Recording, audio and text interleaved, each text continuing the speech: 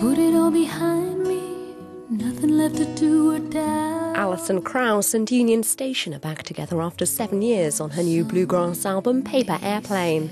It's a follow-up to the ensemble's 2004 Lonely Don't Run Both Ways, a triple Grammy winner. Krauss's 11th album, it's her first since Raising Sand with Robert Plant in 2007. I mean, we did take some time off of this record, but it was more for the search to find songs than it was the inability to connect musically. I think we felt like it was going really well, but we didn't have all the material that we needed to do this record.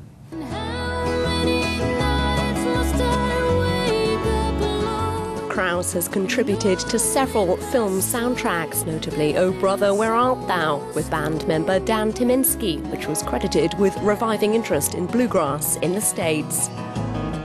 I know that when we do play together, there's something very special. I think that we have a very unique combination that, for myself, I sure don't experience anywhere else.